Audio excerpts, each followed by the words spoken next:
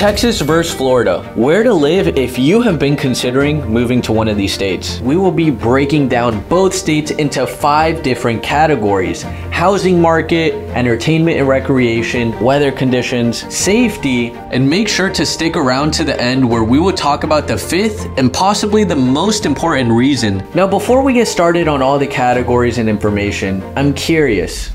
With all the knowledge that you currently have on each state, which one would you choose if you had to move there? Drop it in the comments, let us know, and without further ado, let's get started.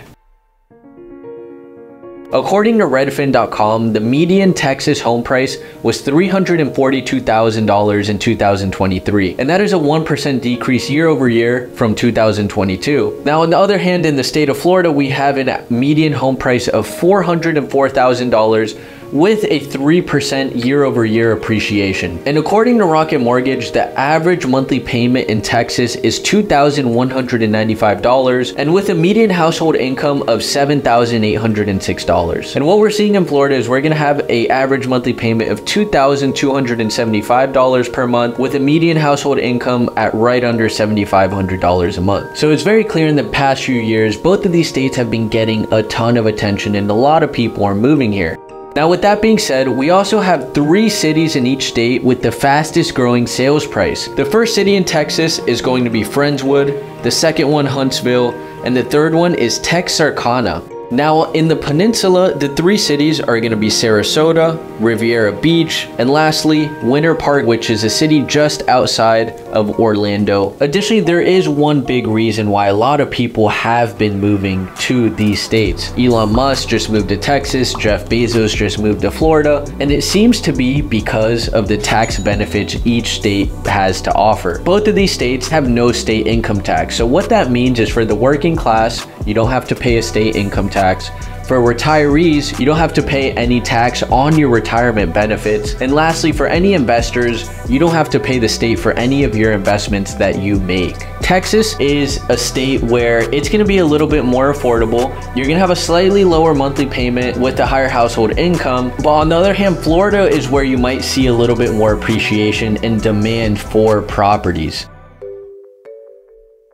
In both states, you will find similar entertainment and recreation activities, including national parks, sporting events, beaches, theme parks, nightlife, and arts and culture. Dallas is going to be the most major city in northern Texas, and first and foremost, you're going to have a lot of different sporting events that you can visit to. Dallas is also known for a lot of their arts and cultures, and of course in Dallas, the food, the beverage, the live music, some of the best you'll find in the entire country. Dallas is also home to Six Flags amusement park. This is somewhere where you can go with the family, especially if you're looking for a thrill and get your adrenaline pumping. Austin, Texas is the live music capital of the world. Joe Rogan just moved there and opened up a comedy club, so they are growing exponentially in the comedy scene and also in the martial arts scene. San Antonio, Texas is a very modern, vibrant city. Also, San Antonio is a great place for the family. You're gonna have SeaWorld, Six Flags, Wildlife Ranch, and Legoland. Let's hop over to Florida. We're gonna go ahead and get started with the home of Mickey Mouse. Orlando, Florida is the 3rd biggest metropolitan city in the entire state, and it's gonna be home to Universal, SeaWorld, all the parks and attractions you can imagine. Orlando is also conveniently located only 45 minutes away from Cocoa Beach and 1 hour away from Daytona Beach. The next area you'd want to take a look at is Ocala, Florida. This is for the folks that are looking for a more quiet style of life. Ocala is known as the horse capital of the world, and they have one of only 2 World Equestrian Centers in the entire world. They have a population of less than 400,000 people. It is one of the newer metropolitan cities in the state of Florida. The next city is going to be Tampa, Florida. Tampa and Orlando have a lot of similarities in size and culture. One of the biggest things with Tampa is you're going to be a lot closer to the West Coast, meaning you're going to have the Gulf of Mexico water instead of the Atlantic. A little more beneficial if you're looking to go surfing. And Tampa is also very rich with different events such as Gasparilla and different music festivals.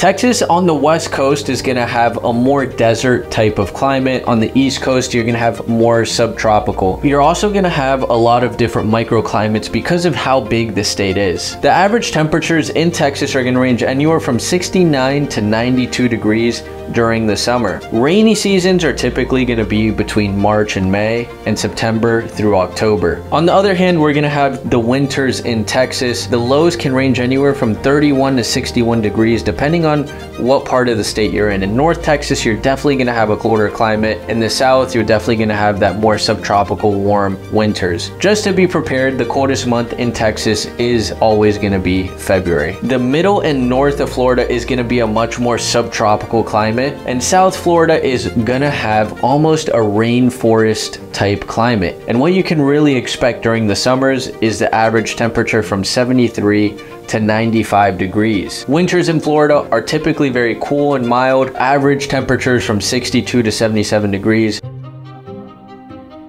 What would it look like moving to this state? What are the violent crime rates? What are the property crime rates? And what are some of the natural disasters that we can expect? In Texas, one of the biggest natural disasters that are gonna happen is primarily flooding. During the rainy seasons, you're gonna have very short but intense rain. So that can span anywhere from 1 to 2 days at the maximum, but a lot of times the infrastructure isn't built for a lot of rain. Hurricanes are going to be the biggest worry for somebody moving to Florida. Now talking about the crime rate. Just to give you a perspective, the national average of property crime rates per 1,000 people is 19.3. The Texas crime rate is 21.9 property crimes per 1,000 people. Violent crimes is 4.6 per 1,000 people. The national average is 4. Now on the other side in Florida, you're going to have 17.7 property crimes per 1,000 people, and then 3.8 violent crimes per 1,000 people. And the last category is going to be your career options. In both Florida and in Texas, there is a very large amount of different colleges and universities to choose from. In Texas, the average in-state tuition is going to be $6,624. If you're coming from out of state, you can expect your tuition to be at around $16,958. If you're getting out of college, you just finished your 4-year degree, your average salary is going to be around $54,000. On the other side, Florida is going to have a lot of well-known universities. The average in-state tuition, according to collegetuitioncompare.com, is $3,796 for in-state. Out of state, you can expect around $13,692. And just a quick heads up, these averages were for the state colleges, not the private universities. If you are graduating from one of these state colleges, the average salary after graduation is going to be right over $40,000 in the state of Florida. I'm curious now, after getting all of this information, which state would you move to now, knowing what you know? Also, I want to mention to everybody, this was a lot of straightforward information, and there is so many things in detail you can learn about each and every state. So if there is someone who lives in Texas or in Florida, please mention a few things and drop it in the comments for everybody. What are some cool things about the place you live and some extra cool details you could share with all of us? And if you do like this content, make sure to like, subscribe, hit that notification bell for some more future videos. But for now, my friends, I'll see you in the next video. Ciao, ciao.